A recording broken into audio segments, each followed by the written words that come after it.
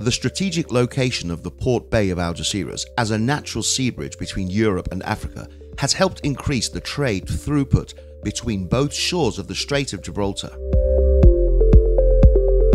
More than 400,000 HGVs use the Port of Algeciras facilities to cross the strait to the ports of either Ceuta or Tanger Med every year. At the same time, the port actually has two passenger terminals, one in Algeciras and one in Tarifa. Just as with ro-ro traffic, our proximity to North Africa has seen our port become the transit corridor of choice for travellers crossing the straits every year from either Algeciras to Ceuta and Tanger Med or Tarifa to Tanger Med. Together, both passenger terminals are used by some 6 million passengers every year.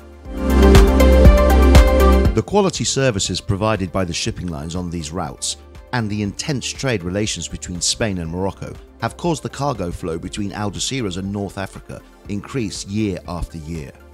The companies currently operating the link between Algeciras and Africa are Morocco Link, Balearia, FRS, Intershipping and Trasmediterranea.